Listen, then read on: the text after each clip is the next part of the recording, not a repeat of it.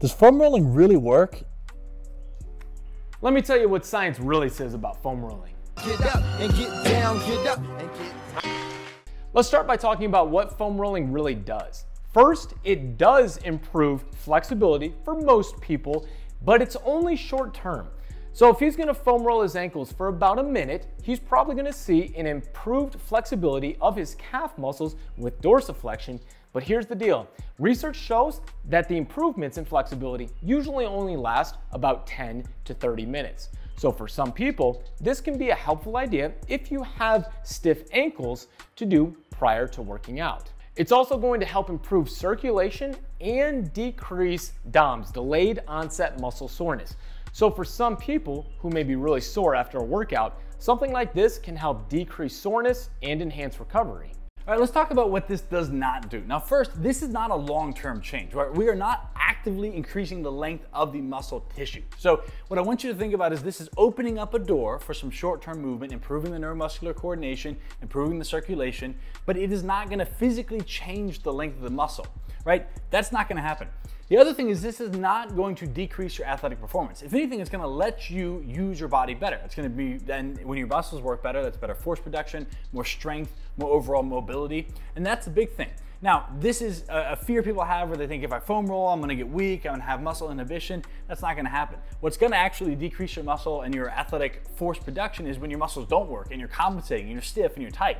That's what you should worry about, not some short-term changes from foam rolling and mobility. So remember, this is short-term change. So let's talk about some practical applications. First and foremost, you do not need to spend a lot of time foam rolling. Each body part that you do foam roll, only spend about a minute there. Any longer and you're just wasting time. Second, you don't have to foam roll. If you don't have time before a workout, just spend some time doing more of a dynamic warm-up, moving, getting some blood flowing, and you'll improve your flexibility too. You don't have to foam roll before your workout. If you like the way your body feels after, for sure you can do it. But for most people, if you don't have time, just maybe do your foam rolling later at night to help your body down-regulate, enhance your recovery. And for me, I feel like I sleep a little bit better when I do a little bit of foam rolling later at night.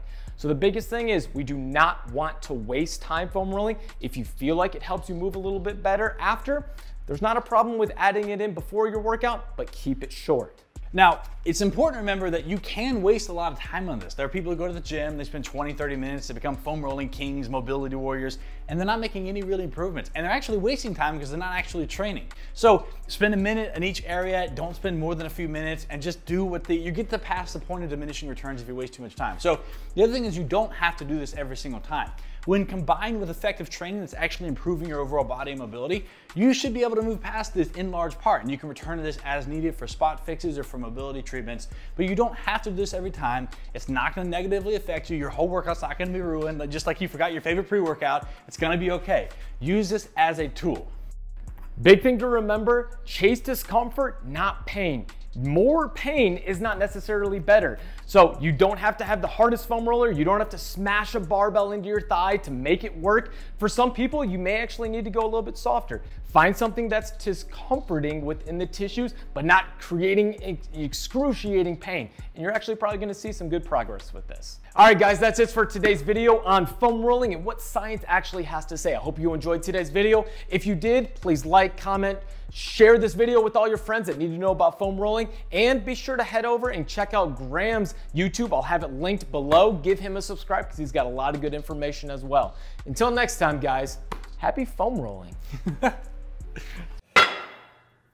They say that energy flows where attention goes, so I pay no mind. Why waste my time with all these negative cats scratching so caught up in their egos? These people have